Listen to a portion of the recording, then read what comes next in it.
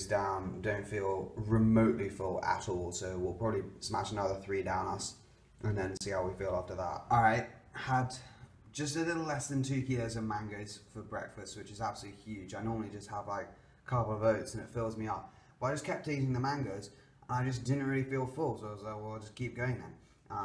But yeah, we'll see. I'm gonna have like probably 20 minutes, half an hour, just chilling, and then go ride my bike and see how we feel. But it's weird, like I seem to eat a lot of fruit. You feel full, but I don't really feel like full as in terms of like I can't eat anymore, but I don't feel like I'm actually like eating very many calories. But anyway, we'll see how we feel on the bike. Hopefully, you might feel quite sprightly.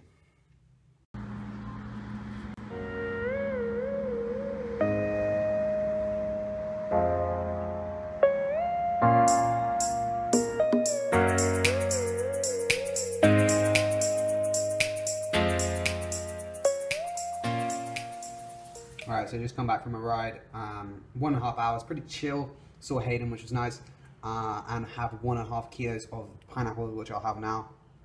Didn't eat anything on the ride, didn't really feel that hungry, to be honest, which is quite weird. I think it's just because it was a cash ride. But anyway, that's what we're going to have after my ride, instead of the usual oats and water and sugar, which is the classic. But anyway, well, after we smash this down, probably just chill out the rest of the day.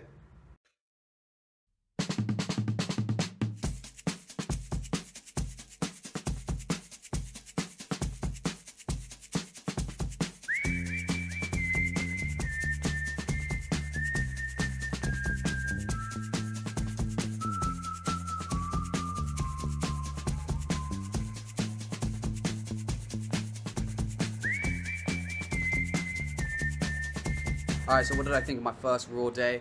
It was alright, like, morning was fine. It was just lunch, I got really like hungry and just couldn't really find anything to eat. And I feel like because I just got a bit sick of bananas, and I feel like if I had a blender, maybe it would have been better. If I could blend some mangoes and bananas and all the rest of it up, maybe I could have consumed some more food. But like, and also didn't have dates. I guess dates are always good, but like, it's quite easy to make excuses, like, but in reality it was more like I just didn't eat enough food. And I didn't plan it. I was just like, yeah, let's do it, because I'm going to have the durian buffet. That was my main reason. I was like, oh, I might as well go raw for the day. It can't be that hard. My overall thoughts, like, yeah, I might do it again. People just say, like, if you go raw, obviously you don't have as much salt, so you can lose, like, your water weight quite easily, so maybe that'll be useful. I don't know. But for me, like, I quite like my cooked food. Today I had a big pad thai for lunch, and I was feeling very satisfied.